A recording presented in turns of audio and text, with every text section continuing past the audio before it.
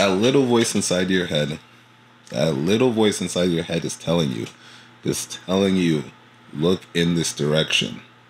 If you've been feeling that I want to do something different, I'm not happy with my current situation.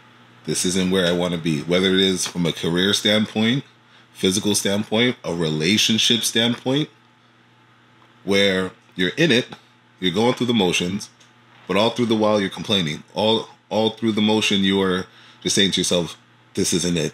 I want more. And that voice is telling you, why aren't you doing what you really want to do?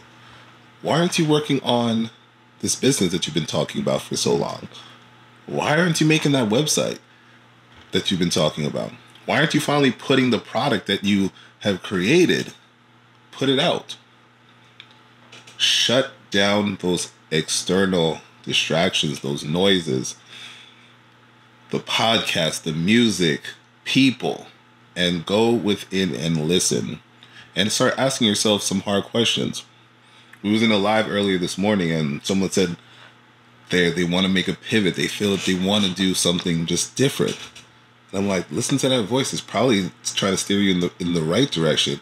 Now, of course, new beginnings. It's going to create a new feeling in yourself. You're going to have anxiety. It's going to be fear.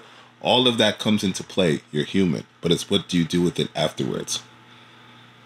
It's who are you going to become when you are faced with that fear, when you are faced with something new?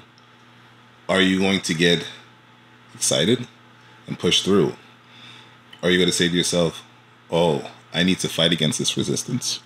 Or do what the majority of people do. Go back to the same routine. My biggest changes happened when I stepped out on faith, stepped out on confidence, stepped out on my belief of a higher power. That's when it happened. When I wanted to get into real estate. And I use real estate as an example because it was something so foreign to me, something that seemed untouchable. But I always had this voice saying, you need to go into it. You need to look into it. You need to be a part of it. And I did that. And as soon as I made the commitment and the follow through, because it's one thing, yes, you say you're going to do it. Okay. You may start it up a little bit. You may do one thing on a Monday, but then Tuesday, okay, for whatever reason, it got a little busy. You couldn't do it. You never come back to it until next Monday. No. When you make that commitment, you say to yourself, no, you are going to really follow through and move with conviction, move with purpose, move with faith. Things will happen. And I'm speaking from a place where, as you see, I've been through it.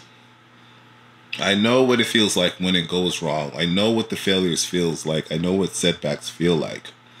But there was this voice, I promise you, every time that just said, just get up. Yeah, just go a little bit more. You know this is what you truly want to do.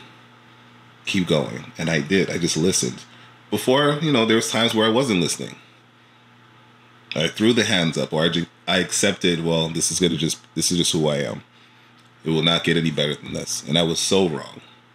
And I was so out of touch with my purpose and what I was truly capable of, because if I would have given up at the time when I thought I couldn't handle it, I wouldn't even seen a quarter of the rewards and the blessings that started to come afterwards. But it was a situation where, hey, you gotta have to pass another test. So if you're going home to a situation and you're saying to yourself, this just isn't it. Okay, well, why? What are you gonna do about it? And another thing is, you feel like you don't have a place. You don't have a spot for whatever it is that your endeavors, your dreams. No. Be you. Be yourself. What makes you unique is you. Being unapologetically you. Stop trying to copycat everybody else because you see, oh, this person's winning, so I guess I need to do it like this. Oh, this person's winning, so I need to try that. That's why there's never any follow through. You have to have the faith and the confidence in yourself. Instead of every time you see a new shiny object or a person doing, oh, this person's doing wholesaling, this person's doing drop shipping, this person's e-commerce. Every time you see something different, oh, I guess let me go over here. Let me go over here. No. That's just showing you don't have any follow through. That's showing you don't have the belief in yourself and the belief that you can do it. So the minute you see the latest YouTube video about, hey, I made 100K in drop shipping. Okay, I guess you do a drop shipping now. No. Continue on building out your art.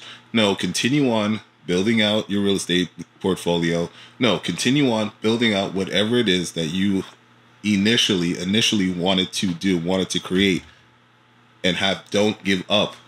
Everybody, it's one thing to say it. It's one thing to plan, and you make the Pinterest board, and you make this, and just execute. You've been wanting to put a video out on YouTube for a year now. Where's the video? It's not the right thumbnail. It's not the right, how do I do description? There's people blowing up just with an iPhone, their car, and their idea, and being themselves. So I wanted just to leave that with you guys. Just go. If you listen to that voice is trying to tell you. That voice is trying to tell you. All right? So I'll leave you with that. More videos are on the way. Let's go.